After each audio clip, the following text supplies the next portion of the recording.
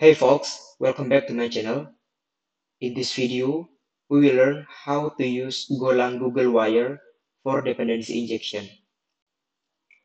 Now I'm in my Go source directory. I will create an application using GoLang Go Wire. Make directory Go Wire demo. We'll go to Go Wire demo and then go mod init github.com /go wire demo. Then let's open it with GoLang. This is our Go mode, which is there is no any dependency yet. Now we will add Go wire dependency in our project.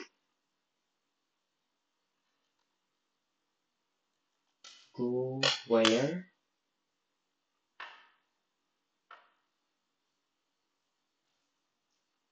I'll just copy this. Go get. Okay. Now Go wire has been included within our project. The next thing that we want to do is we will create a new main file first. I'll change this into main func main, and there's nothing that we need to do in the main function yet. First thing first, we are going to create a repository layer as a dependency file. Let's say repository here, then type, the struct name is employee struct. It has ID, integer, and also name in string. Then we will create employee repository, which is interface. The function is save employee with parameter employee. And the next thing is the implementation of employee repository interface, which is called employee repository implementation. It's struct without any dependency. Next, we will implement the interface and we will provide initializer for the employee repository implementation. We can use auto-generated value, which is provided by GoLang. Employee repository interface. Okay, I'll just do a print here.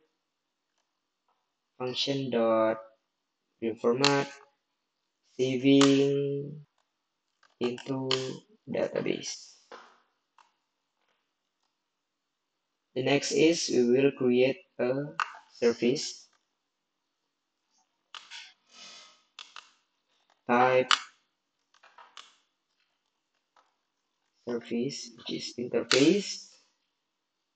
Let's say the function is create with parameter employee, and we will create the implementation, employee service implementation, which has dependency into employee repository.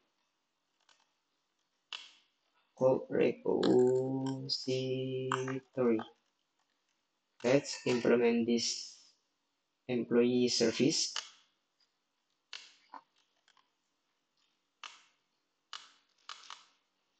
We'll just need to call the repository from this service layer.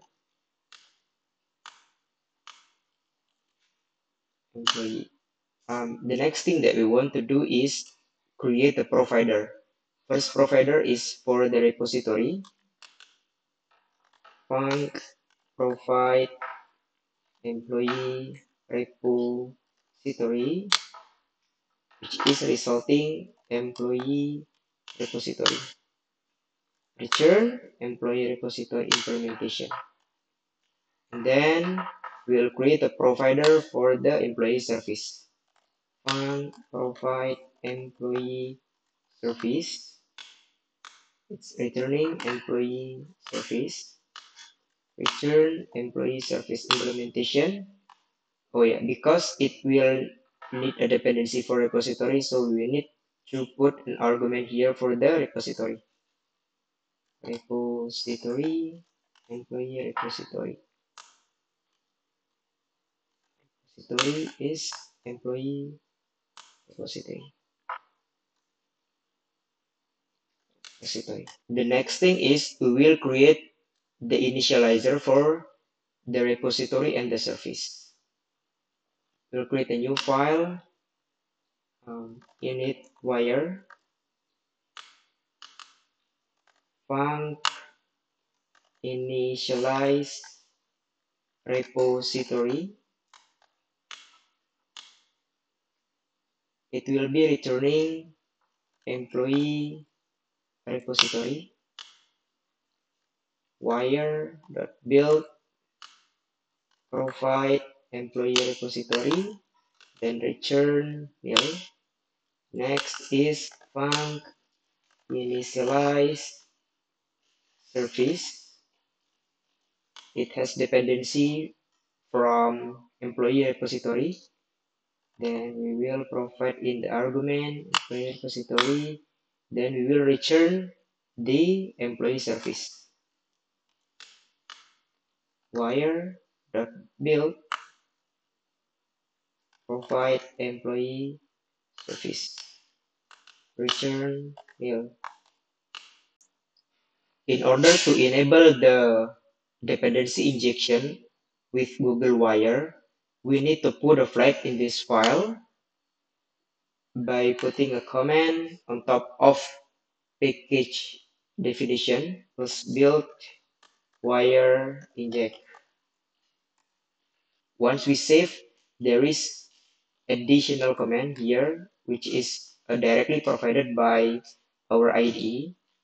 Once we already have these two commands, we can type wire in our terminal in order to generate the generated file from the Google Wire. The generated file has been successfully generated, which is called wire again here. Let's see.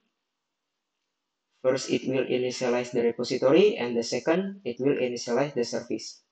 Now, let's go to our main file again.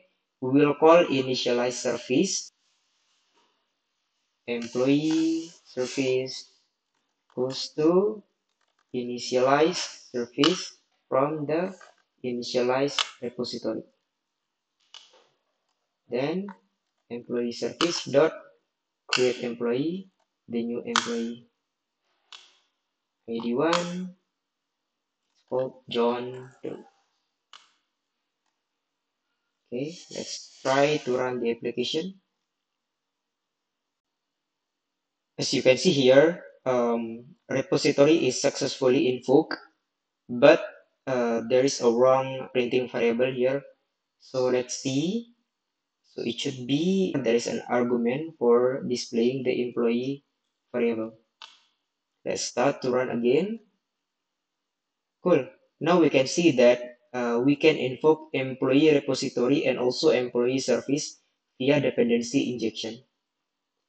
That's all for the video today. See you on the next one.